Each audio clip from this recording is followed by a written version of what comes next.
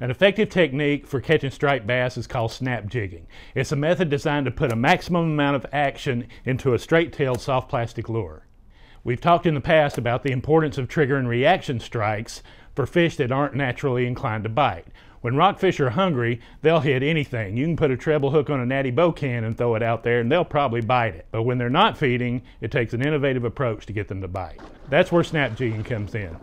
The quick down and up snap of your rod tip can deliver an action to your lure that stripers just can't resist. In order to deliver the snap, you need a rod that has fast or extra fast action. I'll add a link on the screen to a previous Chesapeake Minute about rod choices. You can snap jig with either a bait caster or a spinning outfit. Start with a cast in the direction you think the fish might be. If the fish are holding near the bottom, allow enough time for your lure to touch down. Keep your line tight as the lure descends and tune in so that you feel a thud when it hits the bottom. If you can't feel the bottom, watch your line so that you can see when it stops sinking. Bright color braid works best because of its visibility and fast action.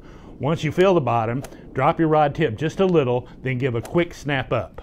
Here it is again from another angle. Remember, the goal is no slack in your line at any time, even immediately after the snap. If you allow too much slack, your line might wrap around your rod tip.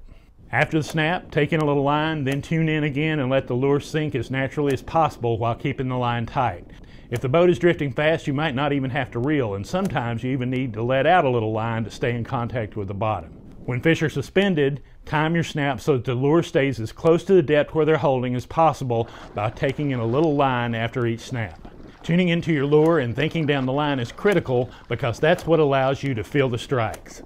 If you feel anything different than the thud of the lure on the bottom, set the hook. If you don't get hit, repeat this action until the lure gets back to the boat, then cast again.